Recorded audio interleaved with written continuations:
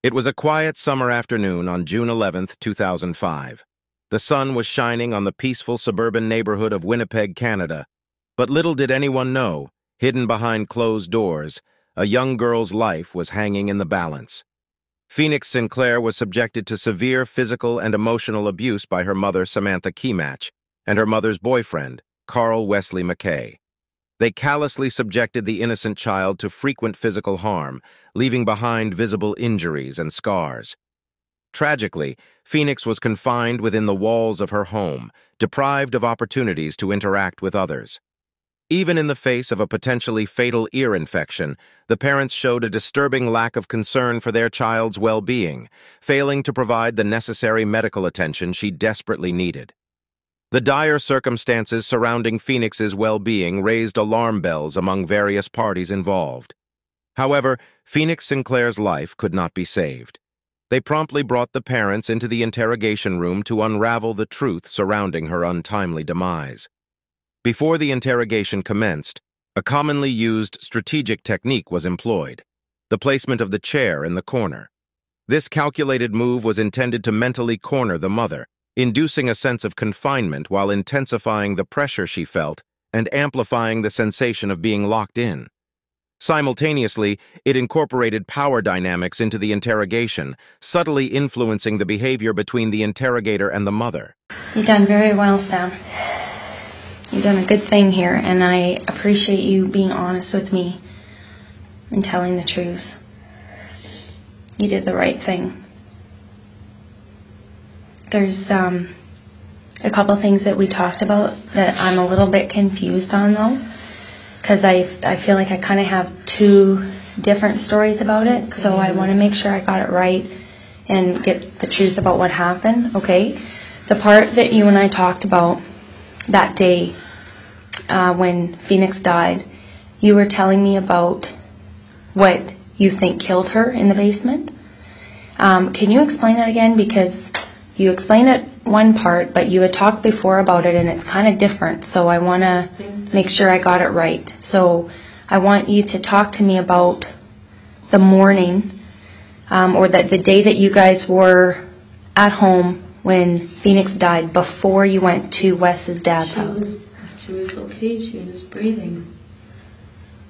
Okay, and that's what you told me, but when I had asked you about what it is that you think killed her. Yeah, when we came back, I said it didn't look like she choked on her puke.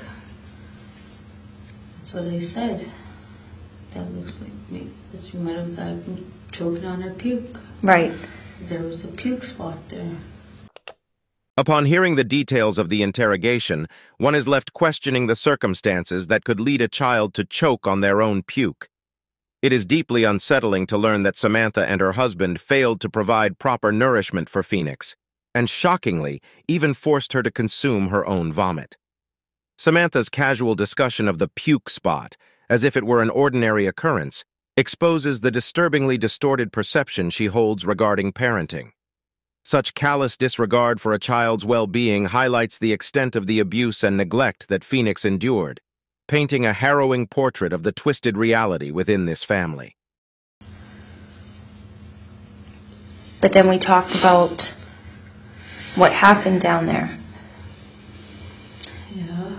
And that's where I'm confused, is the time when you talked about the puke, but then you also talked about Phoenix being thrown across the floor, or thrown onto the floor, banging her head. Yeah, that was the day before. Okay, so that's where I'm confused about, as what day what thing happened. Mm-hmm. So like, what do you mean? Like, the day before she died. So we know she died on June 11th, right? mm-hmm. So on June 10th, what happened that day? What happened to her that day? Those things you were telling me about? That's the day I was pushed her. She banged her head on the floor. Okay. That's what I said. She banged her head on the floor. Right. Was pushed her. See, I thought you said that was the day that she died. No. Okay. So this is why I want to talk to make sure I've got it right. because there was parts that confused me about that. So on June 10th, the day before, that's when he threw her and she hit her head on the floor. Okay, so what else happened that day? Now, you had told me about hitting her in the leg a couple times with that bar, that pipe. I think you called it a bar, maybe? A pole. Yeah. A pole. So did you hit her with that thing that day, the same day that he pushed her and she hit her head? Okay, so what day did you hit her? That was a different day. I don't know what day that was, but that was a different day. I know that wasn't the day before she died. Okay. It was just a different day. Like, what do you mean, like, what happened? Well, we talked about... There's nothing that happened. She was breathing. She was all right to me before I left. Okay, so... She was laying there, yeah, but she was breathing. By constantly emphasizing that the child was breathing, the mother may be attempting to establish that she was attentive to her child's well-being. This could be a strategy to downplay her involvement in any abusive or neglectful behaviors that directly lead to the daughter's death, thus reducing her culpability in the eyes of the investigators. And when you say she was laying there, where was she laying? On the floor. In the basement? Yeah. Okay, and that's the last time you saw her? Yeah. And how do you know she was breathing? Because I checked her. Okay, why did you think you had to check her to see if she was breathing before you left? What had happened? Because I always check on her. I just checked. There's just something like... Okay, because we had talked before, and you had suggested to me that Phoenix died because she choked on her puke? That might have been, I said. Okay. I don't believe that's true, and I don't think you do either. After we had talked about that, and I asked you, what do you really think killed her? And you told me that it will probably be an injury to her head. Right? Yes. So when you had talked to me about how she got that injury, what day did that injury happen? On June 10th. And how do you know that? Because I remember that was the day. Because I remember thinking maybe that's how she died. I was thinking, so I thought maybe that's why she died. Maybe because she had an injury to her head because when she fell. Okay. So maybe that was what happened. So was there anything wrong with her on June 11th that would make you think that she was still hurt from the day before?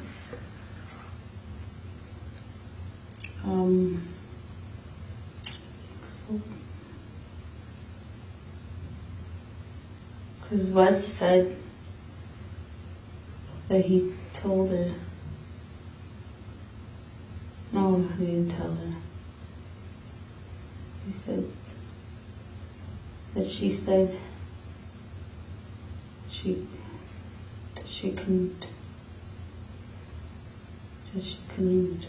wasn't hungry, or she couldn't come upstairs. He said that he asked her to come upstairs. She said she couldn't come upstairs. Why couldn't she come upstairs? I don't know. He didn't say why. She didn't say why, he said. All he said was that she said she couldn't come upstairs. So what happened on the morning of June 11th that hurt her where she couldn't come upstairs?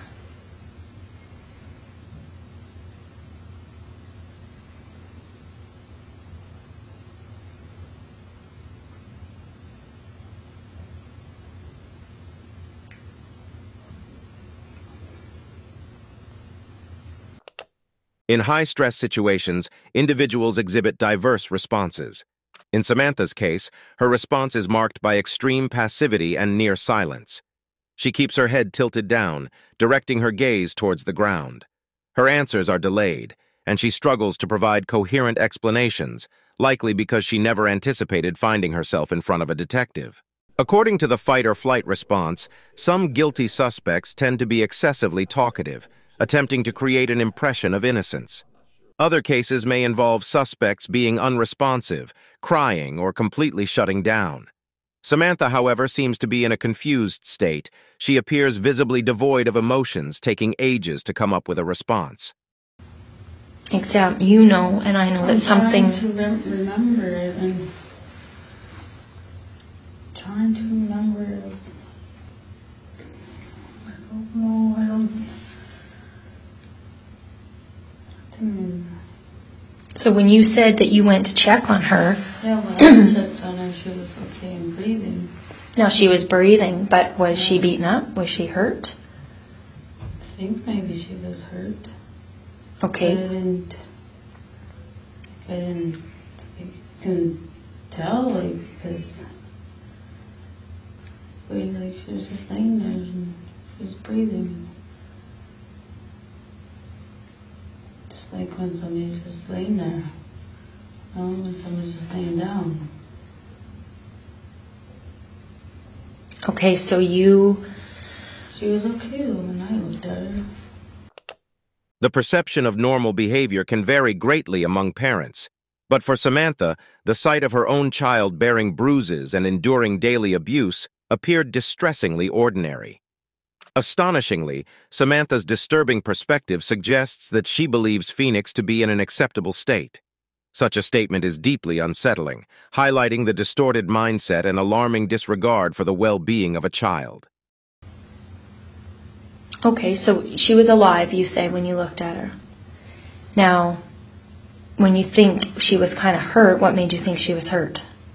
So I was thinking maybe because of her head, maybe. I was just wondering about that. Okay, and so are you telling me that nothing happened in the basement that before you went, that nothing happened to her in that basement on June 11th? Because you had said before that you weren't the one that beat her. Mm-hmm. And I said, well, who beat her? And you said it was Wes. Yeah. And we were talking about that day. No, I said he beat her. But like, I said he beat her.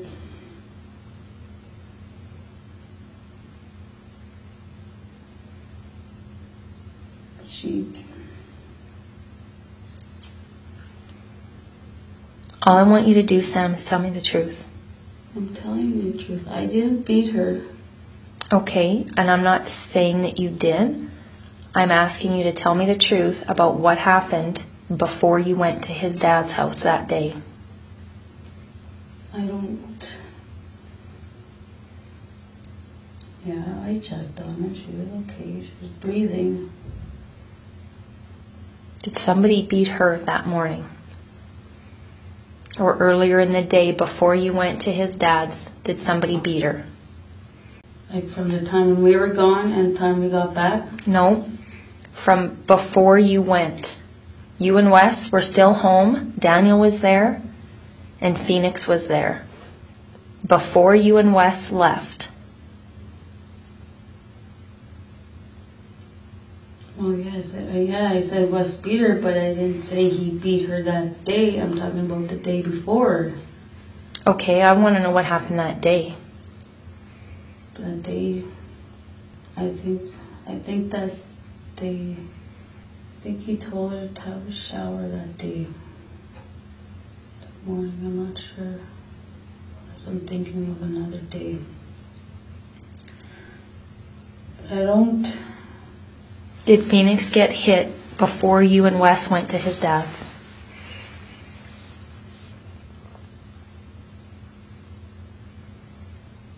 I'm not sure. I never hit her though. I didn't hit her. Was Wes downstairs with her before you left? He was down there with her. And what was he doing down there? Not sure. It is at this moment that Samantha attempts to shift the blame onto her partner, Karl McKay. She claims ignorance about the events that occurred in the basement, asserting that Phoenix likely met her tragic fate shortly after Karl went downstairs. However, investigations uncovered a disturbing truth. Both Samantha and her partner played a role in the abuse inflicted upon Phoenix. Samantha herself was complicit in the mistreatment, engaging in a range of harmful actions that inflicted severe harm upon her daughter. These included neglecting Phoenix's basic needs, depriving her of adequate food and clothing, and subjecting her to physical, emotional, and psychological abuse. Even if the child's death could have been prevented, the trauma she endured inflicted long-lasting scars on her mental and emotional well-being that could have never been erased. That's when after he told me that she didn't want to, and she said she couldn't come upstairs. Okay, so he was downstairs with her. He came up, and that's when he told you she said she can't come upstairs? He told me, she couldn't come upstairs. He asked her. He said he asked her to come upstairs and eat. Yeah, to eat, and she said she couldn't. Okay. So then, did you go downstairs and check on her? No. So after he came up and said she can't come up and eat, what happened? I didn't think anything. Thought maybe she was just too lazy or just tired to, or she just didn't want to. Okay. Because that's how sometimes she wouldn't want to eat. Sometimes. Okay. Phoenix suffered from severe malnutrition due to regular food deprivation. Additionally, Samantha frequently subjected Phoenix to physical abuse. One instance involved Phoenix, likely experiencing hunger, secretly eating bread while her parents were unaware. Upon discovering this, Samantha responded by physically assaulting her child. It is appalling to consider that the fear of punishment for simply eating may have led Phoenix to willingly choose starvation over facing further abuse. Samantha's explanation that Phoenix didn't want to eat, implying she wasn't hungry, is a deeply disturbing statement that reveals the malicious mindset of Samantha. So then you went and checked on her before you left? Yeah, I checked on her before I just went down there. Okay, so did you see her again after Wes had come up and said, I asked her to come and she says she doesn't want to? Did you see her again after that? No. Okay, so then you guys went to his dad's? So that when you got home, what is the first thing you did when you got back home? Went downstairs. And what did you see when you went down there? She was laying there. Where in the basement was she laying? On the floor by like on the left, like when you come down the stairs, this way, but kind of by a wall. Okay. Is there any windows in the basement there? Yeah. So from where the window is, where was she laying? Like where in the basement, when you come down the stairs, where is the window? The window is over here. So it's to your left? To the left by the wall. Okay, so where was Phoenix laying, like in relation to the window? It was like kind of like this end. Was she near the same wall as the window? No, it was like how do you explain it? Was she near a wall or in the middle of the floor? It was kind of in the middle of the floor. Instead of providing Phoenix with a proper bed, she was subjected to sleeping on the cold floor of the dimly lit basement. This space, originally intended for storage, was filled with broken furniture, discarded belongings, and neglected appliances like washers and dryers.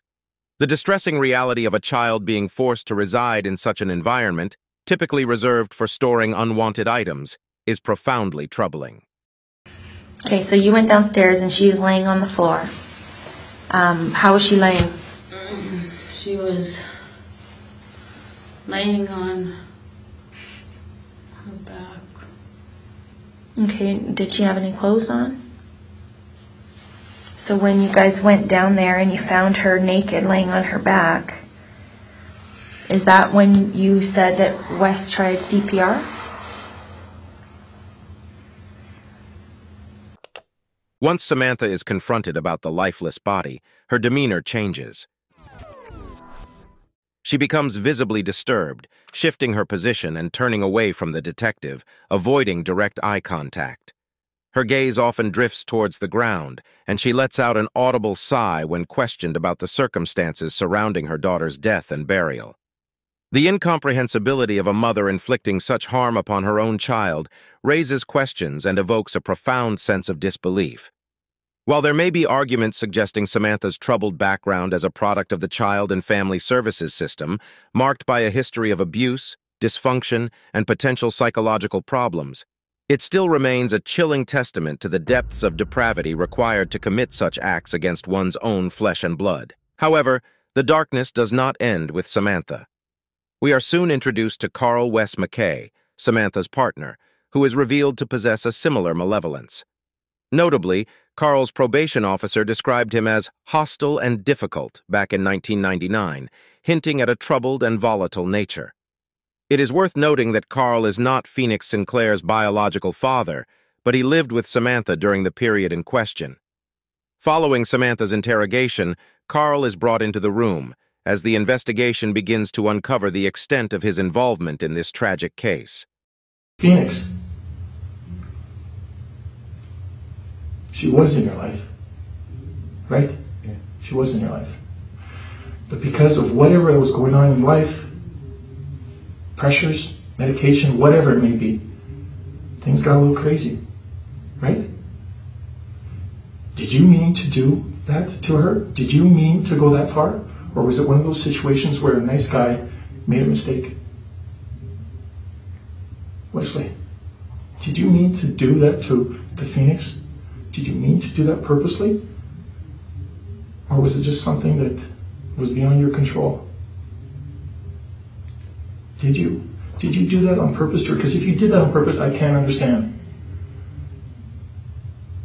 I can't understand. Did you do that to her on purpose? Or was it something that was beyond your control? The detective is employing a common tactic by offering McKay a chance to shift the blame for the repeated abuse inflicted on Phoenix and, ultimately, her tragic death onto external factors.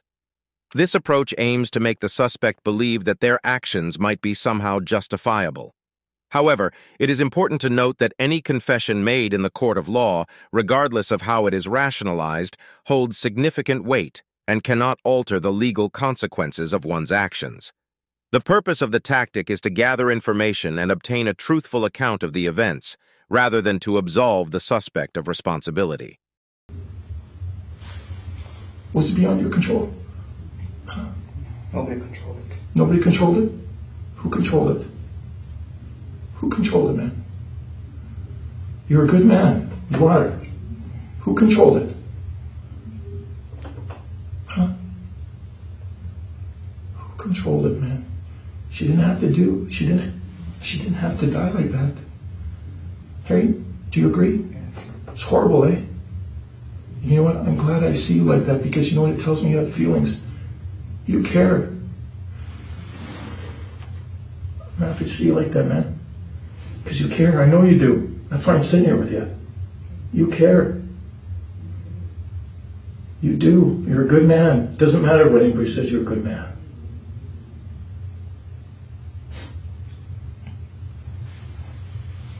You are. The detective demonstrates exceptional skill in employing an empathy-building tactic. By expressing the phrase, "You care, you are a good man," and offering a consoling touch to Karl's shoulder, the detective effectively establishes rapport and connection during the interrogation. This approach acknowledges Karl's positive qualities and validates his emotional capacity, fostering a greater sense of trust and cooperation. It can also appeal to Karl's sense of moral responsibility and encourage him to reflect on his actions in a more introspective manner. How come it happened? We know it happened. We know it happened. Why did it have to happen? I don't know. You don't know?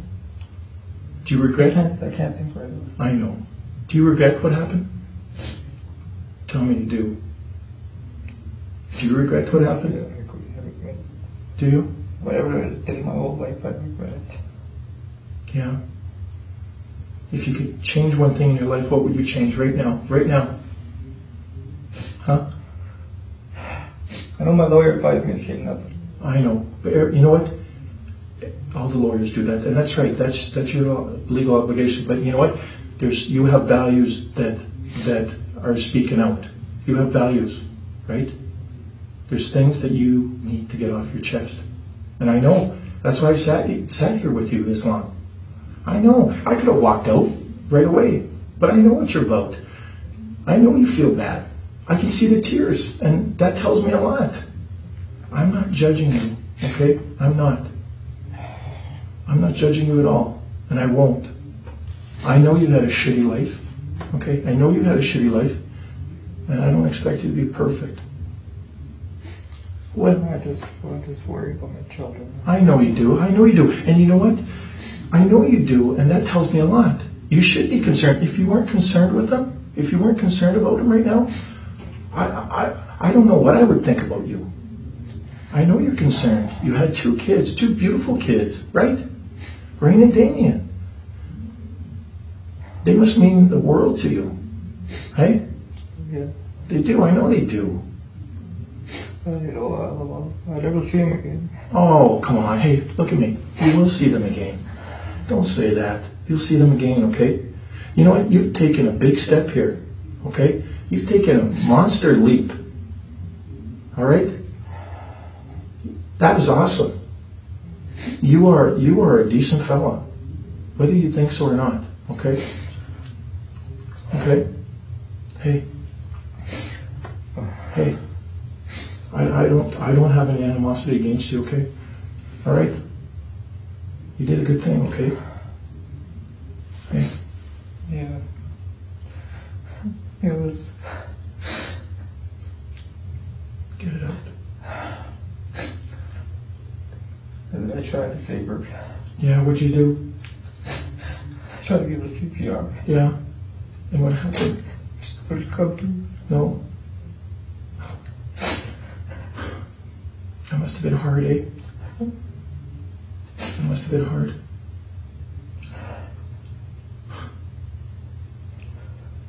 I feel for you, man. Yeah. I made a big mistake.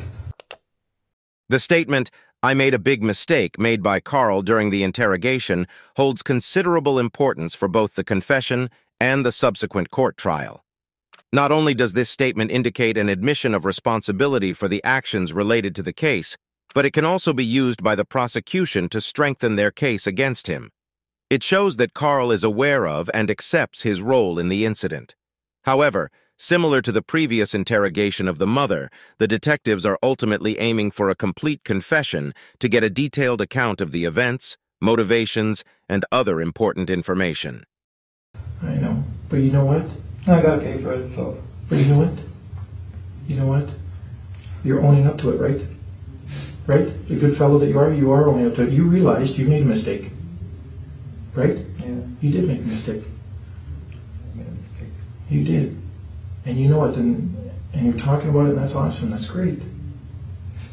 What was it that set you off that day? I mean, we all have pressures in our life. Okay? Was it medication? Was it stress? Was it people bothering you? Was it fear? What was it that set you off? I don't know what the.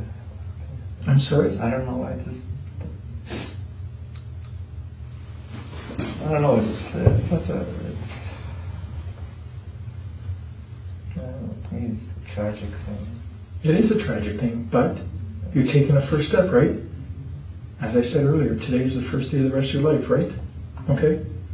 It's important for you, and you know what?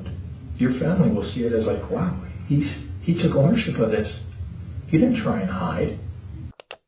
Karl McKay had a family of his own, including children from previous relationships. While the specific details about his family and children are not extensively discussed in the context of the Phoenix Sinclair case, it is known that he had a son named Daniel. Daniel played a significant role in the trial as a key witness, and tragically, was the one who discovered Phoenix's lifeless body in the basement. The abusive behavior of Karl McKay was likely evident and known within his family, and through the trial, it was ultimately exposed for all to see. You know what, that tells so much about your character, okay? Even though all the crap that you've been through in your whole entire life, it tells so much, tells volumes, speaks volumes about your character. When did this happen? When did this happen? You probably remember the date. No, I'm just thinking back here. Yeah. What my mother said. You take your time. She says, try not to get too involved in this relationship with Samantha. Yeah. How come? She was right. How come? Because she knows her mom. Okay, your mom knows Samantha's mom? Samantha's mom. Yeah, who's that? Her name is Bertha. So there's some stresses going on in your life, right? It was, you know, when I first told her to come and stay with me, and Right. you know, I didn't even know she had a kid. You know. Oh, you didn't know Samantha? No, I didn't know she had a kid. Oh, really? Okay. Next thing you know, I go to her mom's and her kid's there. And, Right. Is that Phoenix you're talking about? Yeah. Yeah, and she told me that this was her kid, but she was staying with her mom. Right. You know, I thought myself first time that Samantha was just single. I didn't know she had any kids. And, Right. I don't know. She wasn't very. I don't know. She wasn't very good with her child anyway. Samantha wasn't? No. No, how come? I don't know. I just don't know. Maybe the anger in her or something. Yeah. In a revealing moment, Karl opens up and offers his perspective, shedding light on the dysfunctional dynamics within the family structure. He acknowledges the distressing reality of physical violence inflicted upon Phoenix Sinclair. In contrast to Samantha's reserved demeanor, Karl becomes more talkative, yet he falls into the pattern of deflecting blame, mirroring the previous interrogation. Karl avoids delving into his own direct involvement in the acts of violence. Instead, he purposefully distances himself from the violent incidents and explains that he initially did not know that Samantha even had a child, crafting a narrative that portrays himself as detached from the conflicts at hand. You know, the biggest mistake was this. I can't say that she moved in. The kid was like a mistake. Right. You know, she should have stayed with her grandparents. You know, and I just lived this life of me, her, and you know, when I found out she was pregnant, you know, that shocked me, and Yeah. I tried so hard to, you know, keep her happy. Right. You know, but this tragedy has totally turned my life. I bet it has. It must be weighing thin on your nerves, since then? No, I don't know, I mean, it's got to be bugging you. it has been. Yeah. Yeah, every night. Yeah, I bet it has. You know, sometimes just listen to the music. And one time Yeah. I went like this, and then I heard Phoenix's name, you know, Right. like it's out of the blue. Right. And just kind of, you know, made me think, Yeah. when is this going to occur? You know, I was scared. I bet you was were. scared. You know what? Yeah. Anybody in your shoes would be scared. If I would have been in your shoes, I would have, who knows, maybe I would have done the same thing. We don't think properly when in high stress situations, do we? We don't. While the specific details of his past are not elaborated on, McKay's upbringing, family circumstances, and personal struggles likely contributed to the challenges he faced. These factors could have influenced his behavior and contributed to the tragic events surrounding Phoenix Sinclair's death. You know, who's responsible here? You or Samantha? To me, it's both of us. It's both of you? Yes. How is it both of your fault? Explain to me. I don't know. She would always tell me to tell that kid to keep quiet. Okay. That day, was she telling you to keep the kid quiet? No, she was downstairs. I think at the beginning she was downstairs because we were going to go out Okay. to go see my dad. Right. So she put her kid in the corner there Is this in the basement? in the basement. Yeah. Okay, so she put her kid in the basement because the kid wouldn't keep quiet? Yeah. Yeah. She's a mean woman. Right. Yeah. She had no heart. No way. Phoenix Sinclair's biological parents were Steve Sinclair and Samantha Kematch. However, shortly after her birth in April 2000, Phoenix was placed in the care of her great-aunt and great-uncle, Kim and Robert Edwards, due to circumstances that are not fully disclosed. In 2004, Samantha Kematch entered into a relationship with Karl McKay. During this time, Phoenix was still under the care of the Edwards family. However, in June 2005, Samantha and Karl took Phoenix from the Edwards home without legal authorization, effectively removing her from the custody of her original parents. It is important to note that while Karl McKay may have made derogatory statements about Samantha's character, it is crucial to acknowledge that he was also complicit in the illegal removal of Phoenix from the care of the Edwards family. This act eventually led to Phoenix's tragic death, as both parents subjected her to severe abuse. I know she loves my babies. I bet she does. Well, she made a mistake too. Yeah. Well, you both made mistakes. You're not perfect. Right? Yeah, I gotta pay for this. Well, you did a good thing by talking about it, though. You know that, right? Because the good person in you, right? The good person in you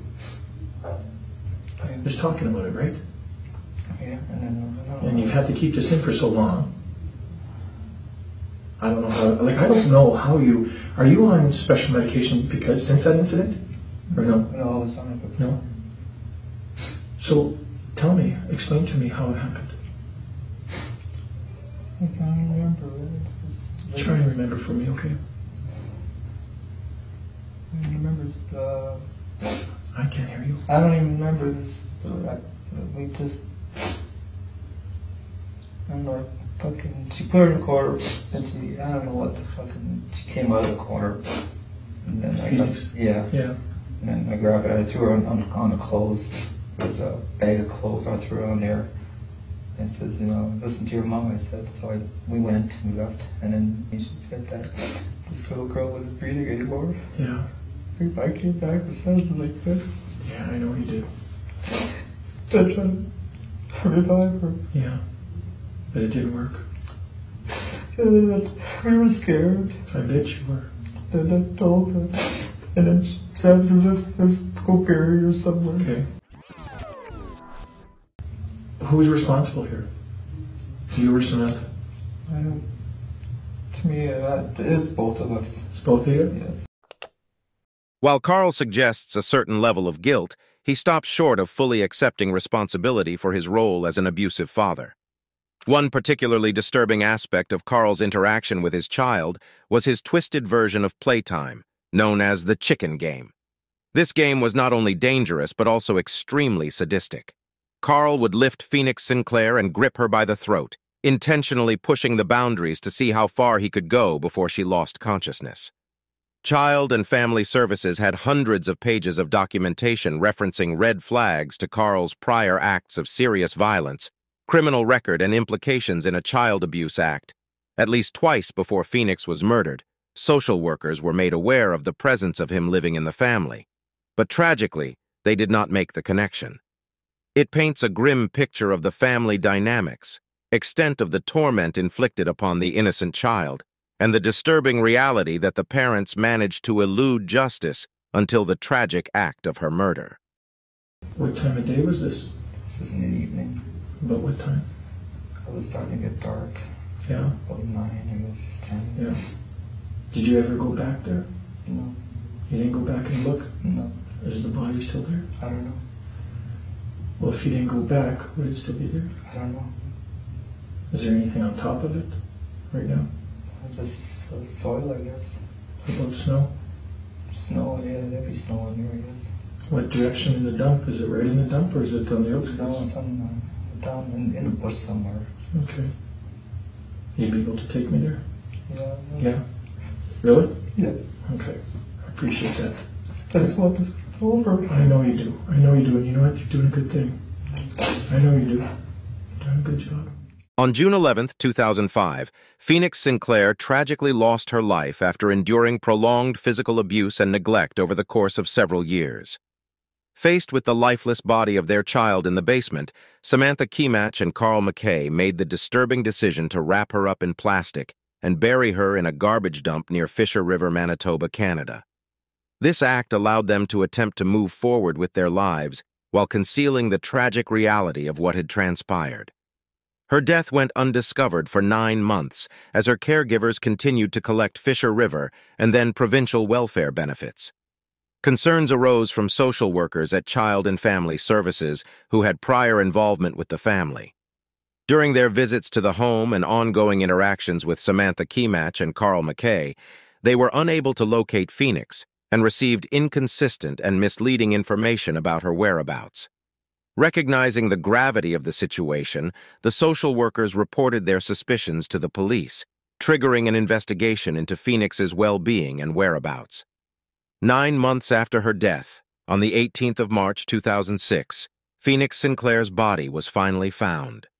The date is March 17th, the year 2006. The time right now is 9:46 p.m. We are leaving the garbage dump road, and Karl McKay is going to take us to where Phoenix Sinclair is buried. We're going to videotape leaving the road, the garbage dump road, into where she is buried. And once we get there, there'll be some more commentary, and we'll conclude there. All right?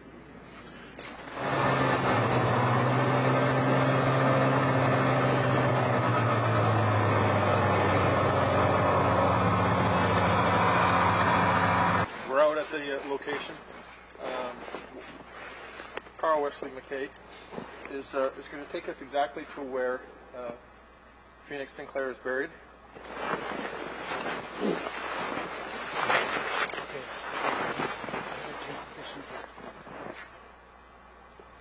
It's either here or right in here. I know it's in here somewhere. Okay. So from that point where you're standing there.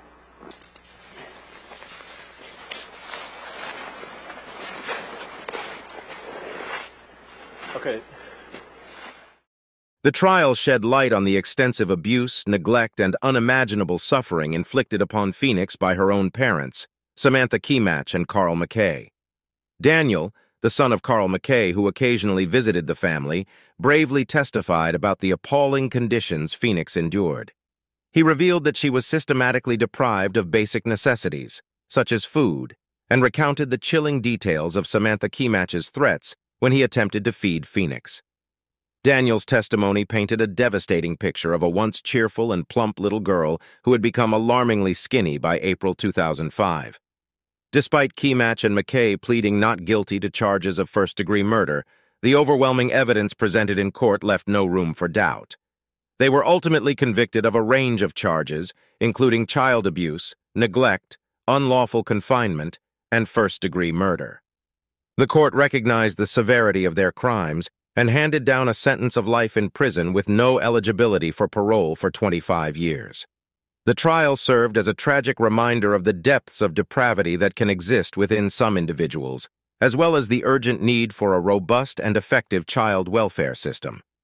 The case highlighted the significant failures within the welfare system and child protective services, which failed to intervene and protect Phoenix from the torment she endured.